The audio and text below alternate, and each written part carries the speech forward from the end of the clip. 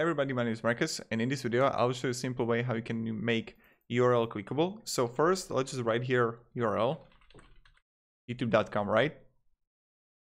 And let's make it bigger, like this.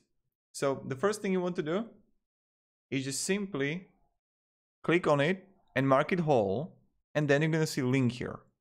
And here you want to add it to page or web address, and youtube.com, and now I'm going to preview the website, and when I'm going to click it, it will automatically put me here. Back to editor, exit light mode, and again, when I would go here, I can see link,